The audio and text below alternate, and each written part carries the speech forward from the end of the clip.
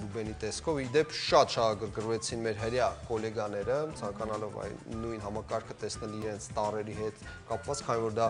պահպանման համակարգ է, հա։ Շատ ուրախ եմ, շատ, որ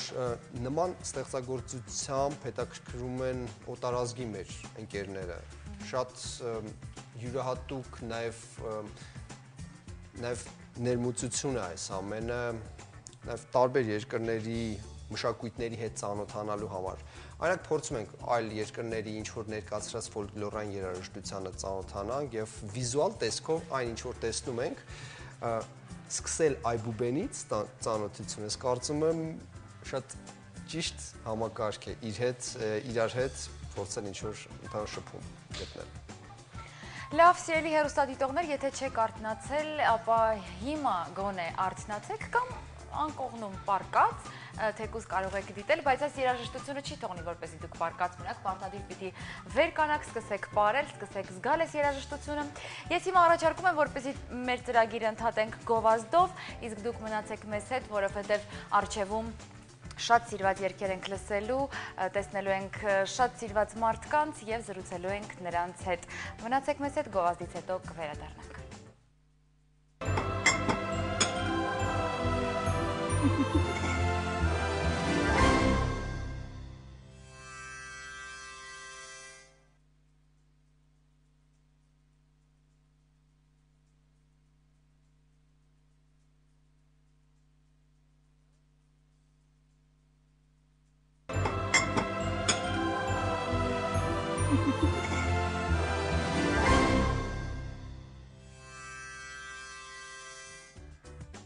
Շարունակում ենք մեր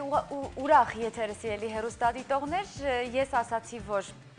դեռ լսելու ենք երգեր, որովհետև այսօր իմ հյուրն է Armenoids խումբը և իհարկե խմբի անդամները այստեղ են, մենք լսեցինք նրանց երգերը, կատարումները և նաև նրանց խմբի շրջանակներում եղել են համագործակցություններ մարդկանց հետ, ում դուք շատ լավ ճանաչում եք։ Հիմա ես հաջորդ երգը, որը որ պիտի լսենք, հենց դրա մասին է ես խոսում, ինձ համար կոնկրետ անակնկալ և հեռուստադիտողի համար ևս, որովհետև կարծես վաղուց չենք տեսել նրան եթերում, չգիտես ինչու, բայց կարծում եմ նորություններով կլինի, նորություններ ունի պատմելու ձեզ երգչուհին, ում հետ ես պիտի զրուցեմ և ում երգը պիտի լսենք, նաև երգը կատարելու է Մադլեն Ասրյանը։ Խոսքը վերաբերում է մերիկ ստեղծագործության մասին, վերջապես Այդային շատ եմ սիրում, քանի որ Ես էի ուզում ասեի անունը։ Հա, բացեցի կներես։ Այդա Սարգսյանն է մեզ մոտ լինելու, հիմա շարունակենք։ Քիչ առաջ նշեցի, որ ինքը մեծ ներդրում ուներ ընդհանուր առմամբ հայկական երաժշտական թատերաբեմի համար, ընդհանուր առմամբ ֆոլկլորային և պոպուլյար երաժշտությունը նոր հիմքի վրա դնելով 90-ական թվականների սկզբերին, հա, չէ, 2000 թվականները, թե չեմ սխալվում, մի խոսքով իրան կհարցնեք ավելի մանրամասն, Լորկեի շարքի հետ եմ էլ ես հիմնականում։ Ինչն է հետաքրքիր, որ մերիկ ստեղծագործությունը մի ֆանտաստիկ հաջողություն ունեցավ, հատկապես միջին արևելքում, այո, և նաև ամբողջ աշխարհում հայության համար։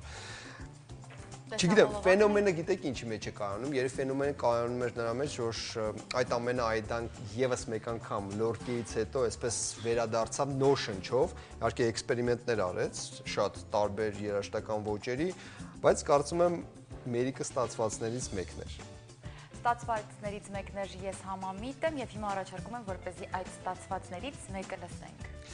Շատ լավ, լսենք այն հետ արդեն կծավալվենք։ Մերիկ։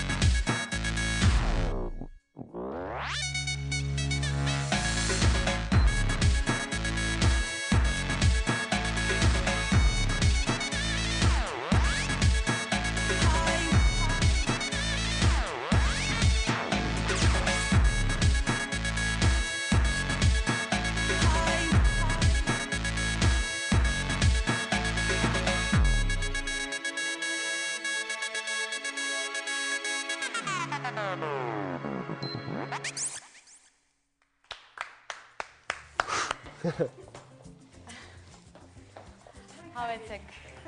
շնորհակալություն։ Իսկապես հրաշալի երգ, հրաշալի ստեղծագործություն և նաև պիտի ասեմ, որ զարմանալի էր ձեզ տեսնել այստեղ, այս համագործակցության շրջանակներում։ Կպատմեք մի փոքր ինչպես եղավ համագործակցությունը, ինչպես գտաք։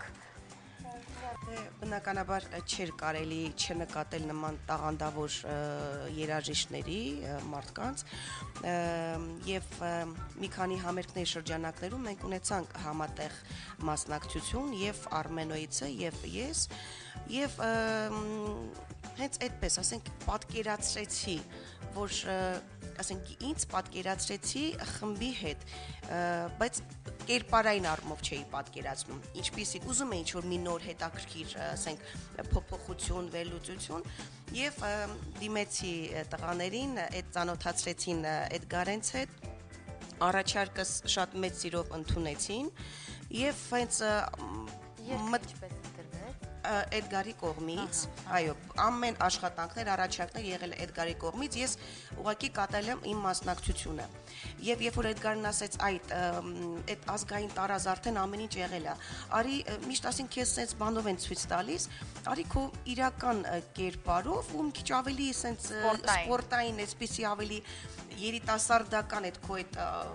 կերպարի մեջ, ասի սիրով, ասի բայց չէի պատկերացում, երբ որ ընտրեցինք համազգեստը, կեպի և այլը չնայած առօրյամ, ասենք ես կրում եմ, բայց եթերում ինձ չէի պատկերացում, բայց հետո երբ որ արվեց և ձայնագրությունը և արվեց աշխատանքը, հետո արդեն երբ որ լսեցինք արձագանքները, որտեղ որ երկրում որ ես հյուրընկալվեցի մենահամերգներով, պարտադիր ուզում էին տեսնեին Աիդա և Armenoids, հենց մերիկով, և ունեցանք նմանատիպ մի շրջագայություն, ունեցանք Բեյրութում համերգ և շատ տարօրինակ էր, արդեն ես էի մայրիկ պատրաստում դառնալ, այսպիսի ցմփորիկ վիճակով և հայ մերիկ այս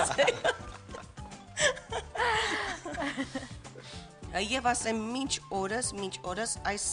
ստեղծագործությունը, այս աշխատանքը դեռ սիրվում է շատ շատերի կողմից։ Պահանջվում է։ Այո, և շատ շնորհակալ եմ, որ ունեցա այդ հանդիպում, այդ ծանոթությունը, արդեն իսկ մտերմությունը և հուսամ, որ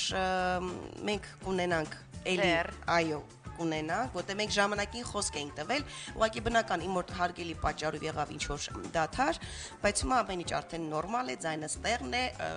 ամեն ինչ եկել է տեղ, ուրեմն կարող ենք վստահ նորից ունենալ համագործակցություն։ Մենք սպասում ենք։ Շատ հետաքրքիր մի ակտուալ նաև թեմա էր մերիկի ստեղծագործությունը, երբ որ Այդայի հետ համատեղ մենք փորձեցինք ներկայացնել, Այդան փաստորեն մարմնավորել է այն էությունը, որը ապրում է շատ հեռու,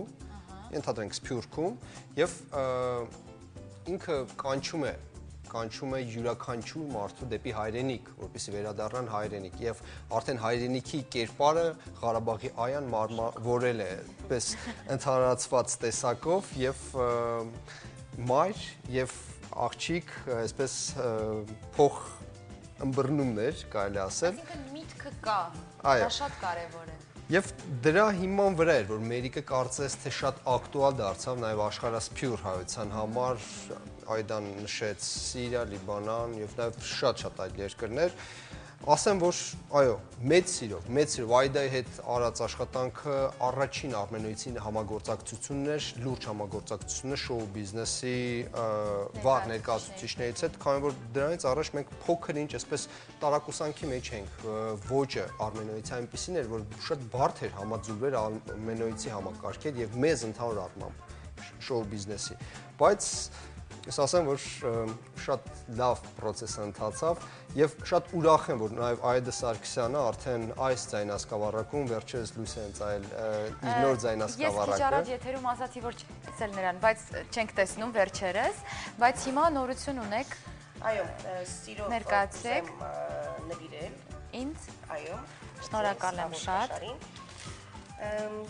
Հորինված սեր խորագրով ընդգրկված է 12 երգ, 11-ը բոլորովին նոր, 12-ը ռեմիքս տարբերակ իմ նախորդ երգերից մեկի հեղինակ խոսքերի Ավետ Բարսեղյան, Արսեն Գրիգորյան։ Կան էլի տարբեր ուղղվածության երգեր, ունեմ էլի ազգային թեմայով Զատկի տոնի նվիրված, էլի երգ, որ եթե Աստված հաջողի ամեն ինչ նորմալ ընթացք ունենա, նաև կունենա տեսահոլովակ։ Հուսամ, որ մոտ ապագայում մենք Armenoids-ի հետ կունենանք համատեղ համերգներ, որտեղ արդեն ստանում եմ զանգեր, ցանկանում են տպավորությունը այդ մեր ունեցած համերգների շատ մեծ է եղել եւ այսօր արդեն կա արձագանք, որ ունենանք համատեղ համերգներ։ Ես շատ ուրախ եմ, որ նաեւ Այդան ընդգրկեց իր ստեղծագործությունը, այս ձայնասկավառակը բազմաժանր է, տարբեր, սկսած այ Armenoids ուղղությունից, չեմ սխալվում Սերգեյ Թայերովն է արեց գործիքավորում, որը շատ ճիշտ համապատասխանում է Armenoids ուղղությանը։ Նաև շատ այլ ստեղծագործություններ, որ շատ ակտուալ են ընդհանուր առմամբ Այդա Սարգսյանի ընդհանուր կերպարի հետ ծանոթ հայությանը, որոնք գիտեն իր ստեղծագործությունների դրայվը, էներգիան, այն ամենը, ինչը մի խոսքով որ ել ավելի այսպես բարձր պարային տրամադրություն է արտնասնում, Այդան ունեցավ, եթե չեմ սխալվում, 2 տարի առաջ էր ձեր մենահամերգը Կանադայում, ինչպիսի մեծ շռնդալի այսպես հաջողություն ունեցավ եւ ասեմ որ բավականին բարձր, ասենք եղել են հրավերքներ, մի քանի ասենք մեր երգչուհիներից ասենք եղել են հրավերք, որ մասնակցել են, բայց միակն էի կին երգչուհի, որ եւ ունենալով արդեն վիճակ եւ իմ live band-ով ունենալ 3 ժամ non-stop համերգ։ Ես նախնես մտածելով, թե որտեվ ռիթմերը այնպիսի մի արագ, այո, ռիթմերի մեջ էր, ես մտածեցի այսպես աստակից ոնց եմ դուրս գալու, բայց այդ 3 ժամը այնպես անցավ, իմ երաժշտախմբի տղաները այսպես հետևից sense նայում էին, նորմալ ասում եմ, այո, եւ շատ հետաքրքիր որ ուրիշ անգամներ ասում էին ձայնդ անսպար, այս անգամ ասում են շունչդ անսպար։ Եվ եթե ընդգրկել է էլ ավելի շատ երգեր, ասեցին վերջ 3 ժամը ավարտվեց։ Իսկ ինչն է ձեզ ուշ տալիս, այ շատ երգիչ երգչուհիներ ասում են, ես ինքս երգչուհի չեմ, չգիտեմ ինչպես է դա լինում, հետաքրքիր է, ինչն է ձեզ ուշ տալիս, որպեսզի դուք 3 ժամ անընդմեջ կարողանաք տալ հանդիսատեսին այն ինչ որ ունեք, ինչ որ ձեզնից սպասում են։ Բնականաբար լեցուն եմ էներգիայով, շատ լեցուն եմ էներգիայով եւ հետո առաջնային արդեն հանդիսատեսն է, որ փոխանցում է իր դրական լիցքերը, ես այն վերցնելով լիցքավորվում եմ էլ ավելի իմ էներգիան էսեց էլ սահման չի ունենում եւ երկկողմանի միանշանակ պետք է լինի երկկողմանի։ Եվ հենց այդտեղ Կանադայում նույնպես ես ունեցա ինտերվյու տվեցի եւ մոտիկացան երիտասարդական հերոստակայանի երիտասարդներ մոտիկացան եւ բայ ձեր մերիկ ստեղծագործությունը եւ ասեմ որ ամեն տեղ սպասում են որպեսի ունենանք Այդա Սարգսյան Armenoids համատեղ այս գեղեցիկ համերգ։ Իսկ Armenoids-ը անշուշտ անմասն չի մնում։ Գիտեք յուրաքանչյուր տարի Armenoids-ը փորձում է կատարելագործել ամեն ինչ իր արած գործիքավորումների, իր համերգային գործունեության համար եւ վստահ եմ, որ նաեւ Այդայի հետ համատեղ մեր գլոբալ աշխատանքը, ընդհանուր առմամբ երաժշտական տարբեր ոճերի համադրությունը կներկայացնենք մեր հանդիսատեսին նաեւ մենահամերգի տեսքով շատ այլ ստեղծագործությունների, թե Այդայի առանձին ստեղծագործությունների, թե մեր համատեղ ստեղծագործությունների կներկայացնենք ուշադրությանը։ Միացնելու եք Այդայի ստեղծագործություններին ու մենահամերգ է լինելու։ Այսինքն դուք առանձին, նրանք առանձին, բայց մենահամերգը միասին։ Չէ, հուսավոր ընթացքում կունենանք նաև նմանատիպ, այո, շատ որ հետաքրքիր ավելի։ Իսկ դուք առանձին հայ հանդիսատեսը ձեզ կարողանա արդյոք տեսնել մոտակա ժամանակներս մենահամերգով։ Ես ասեմ, անկեղծ ասեմ, ես այսպես ասեմ, օդի մեջ խոսել չեմ սիրում։ Ես սիրում եմ ասել, գործել ու այդպես։ Ես ասեմ, որ բանակցություններ կան, այդ առիթով փոքր-ինչ տեղյակ եմ Այդայի գործունեությանը, եթե կարելի է Այդա բացեմ փակագծերը, ասեմ, որ շատ եվրոպական երկրներից, նաև Միջին Արևելքից կրկին մեծ ցանկություն կա տեսնել Այդա Սարգսյան մենահամերգով։ Ես կարծում եմ, որ մոտ ժամանակներս այդ ամենը կիրականանա։ Քանի որ ստեղծագործությունները պատրաստ են, իր ընթացքի մեջ են եւ նաև այո, բոլորս պարզապես սպասում ենք տեխնիկական ժամանակահատված, դահլիճներ, ռայդերներ եւ մնացածը։ Էդգար ջան, հուսանք երևի այդ ընթացքում մեկ անգամ էլ ձեզ կգանք հյուր եւ կկիսվենք մեր այդ հյուրախաղերի այդ գործունեության, ասենք, ավելի կբացենք փակագծեր, ավելի արդեն ստույգ կխոսենք։ Շատ լավ, մենք սպասում ենք ձեզ, մեր ծրագիրը միշտ ձեր կողքին է։ Շնորհավորում եմ ձայնասկավառակի կապակցությամբ, ես կլսեմ բոլոր երգերը, շատ շնորհակալ եմ ինձ նվիրելու համար։ Հիմա լսենք հաջորդ երգը։ Այս պահին արդեն վերջապես կներկայացնենք մի ստեղծագործություն, որը ես կարծում եմ, որ յուրահատուկ էսպես կերպով ընկալվեց նոր տարվա շեմիներ, որ մենք ստեղծեցինք, այն ես եւ Սամվել Սարյանը ավարտող ստեղծագործության մասին եմ։ Ինչպես կրկին պրեմիերայի տարբերակ է, գիտեք, ինչն է հետաքրքիր, որ այս տարբերակով ինքը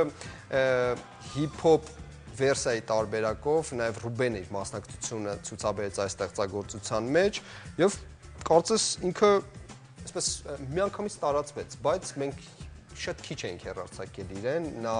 նախապատրաստում է որպես տեսահոլովակ եւ կարծում մեծ սիրով կներկայացնենք ձեր ուշադրությանը այս պահին։ Շատ լավ։ Հիմա ես ժամանակային առումով մի փոքր չենք հասցնում, ես մեր հեռուստադիտողին հաջողություն ասեմ ու հետո լսենք ձեր երգը։ Սիրելի հեռուստադիտողներ, այսօրվա համար այսքանն էինք պատրաստվել, հուսամ ձեզ դուր եկավ, հուսամ կարողացանք փոխանցել այն դրական լիցքերը, որոնք որ այստեղ մեր տաղավարում են։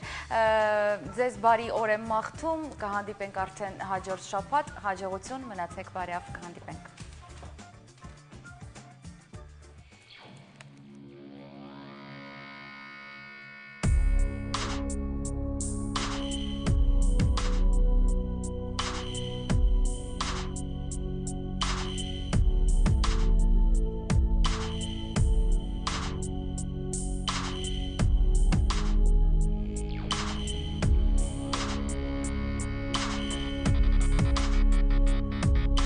Of human depravity make me feel chronic pain. Labeled failures on my mind and body's put into chain. Under the rain of pouring words of damnation and blessings, two primordial concepts penetrate into essence, whether we like it or not. We're choosing between them. There is no other force, nothing's able to win them. I feel them now, every day, every hour, and everything and everyone. I see close power to powers. They can't grow, I get lower through the long way of the world, destroying each other's tower. No one knows the first day of evils and good's opposition. No one knows the final day of this insane competition. Sometimes it's even hard to tell them apart, since there is nothing absolute, another end, another start. Defeat and victory is guiding us on. We all exist even as this alternation goes on.